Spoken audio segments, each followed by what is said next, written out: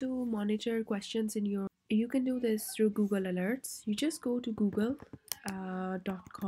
and alerts, okay, and click enter, and you just log in through your Google account, Gmail account, and you go to the search bar and you create an alert. For example, you can create different questions. That starts with how, for example, and then you just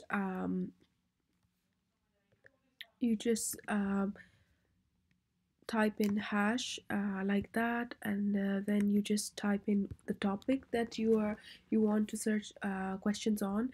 So I will be typing, my topic is create a WordPress website. Okay, I'll create an alert, and you can just set the settings here. You can just go through them, and I will click on all results. I'll click create.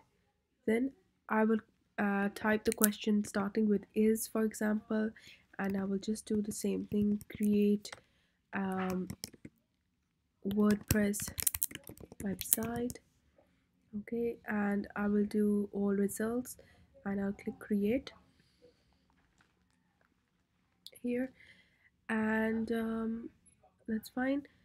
And then I will create another question which will be can, starting with can and star, and then I will write the same thing over and over, which is WordPress website.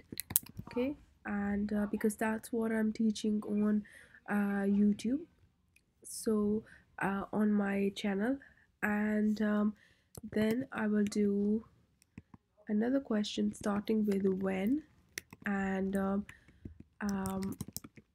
WordPress website.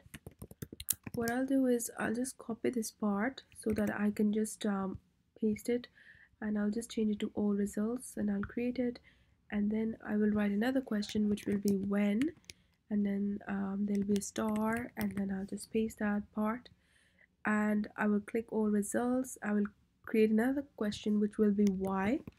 So anything that you know that starts like with questions like how, is, can, when, why, and will, or if you can think of any other, you can just add that as well.